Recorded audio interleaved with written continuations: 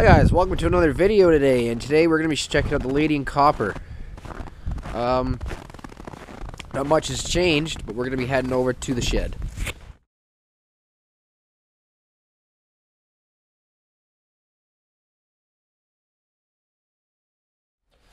Hello guys, welcome to Bike Check Day, episode 19, and today we're going to be checking out the Lady & Copper again.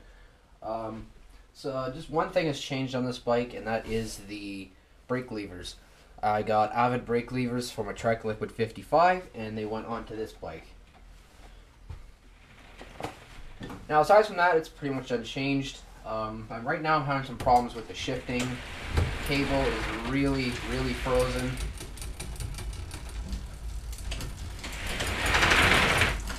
See, it doesn't want to move very much.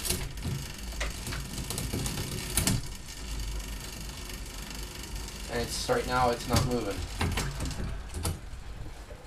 So that is one thing that is playing a factor on this bike not working. I think it's because the cold weather up here in Canada has affected it. Is probably the cable.